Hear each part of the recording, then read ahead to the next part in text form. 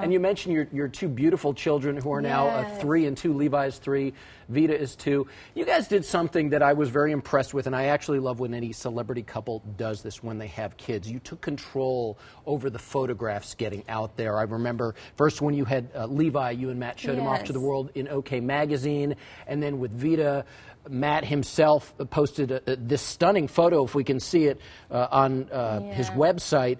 You know, Beyonce and Jay-Z just had their first kid, so obviously the paparazzi, everybody's clamoring for that first photo. What in your mind is the best way to go about that to avoid the chaos? You know, the thing for us was, you know, somebody's going to get a picture of the baby, because we're not going to hide the baby forever, right? So we're going to come out on the street, somebody's going to take a picture. Whoever has that picture is going to make tons of money. Yeah.